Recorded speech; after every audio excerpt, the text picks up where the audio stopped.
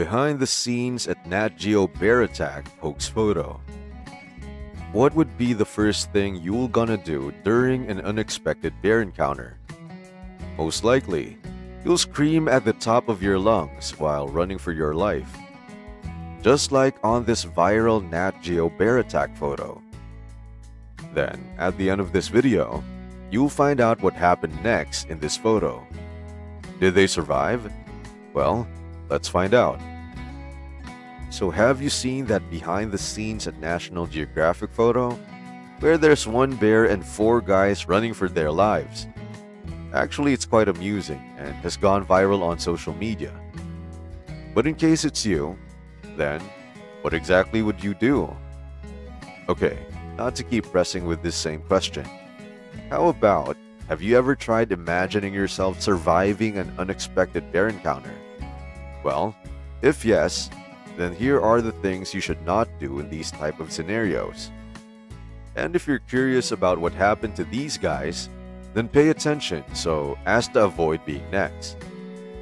So there's this filmmaker named Tim Sparks.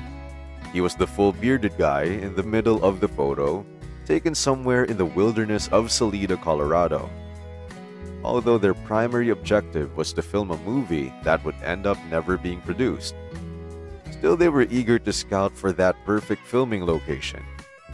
And with pure courage and 2 tripods and a bunch of filming equipment, these guys braved the wilderness, known for hidden dangers lurking behind the bushes.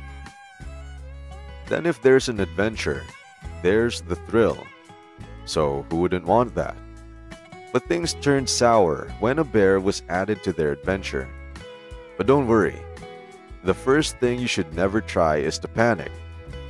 Hopefully, with God's grace, you can keep your calm, because having a clear mind would be crucial in carrying out the next advice.